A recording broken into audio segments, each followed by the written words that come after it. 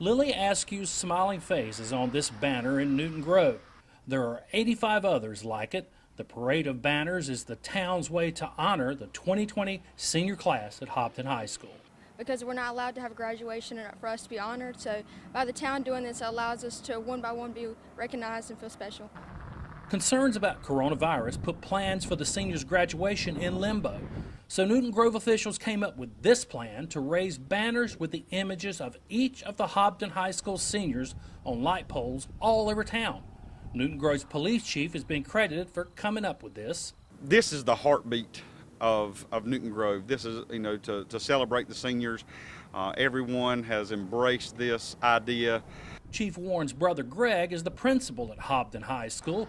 Putting up the banners was a combined effort. It took about 10 hours to get all of them up, but there were folks honking horns, taking pictures, kids out there once they got the word the following morning that they were looking for their banners. And well, I feel honored really to for our community to do that for us, because it's really special.